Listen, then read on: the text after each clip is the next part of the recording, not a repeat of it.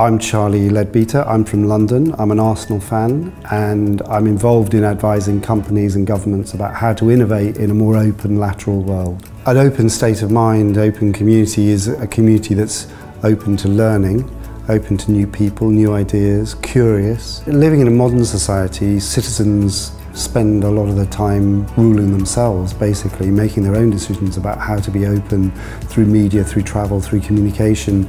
And so one of the things that's happening is society is becoming more porous in many ways. You don't innovate anything by being closed, by being closed to the world, by being not curious, by shunning things, by not learning.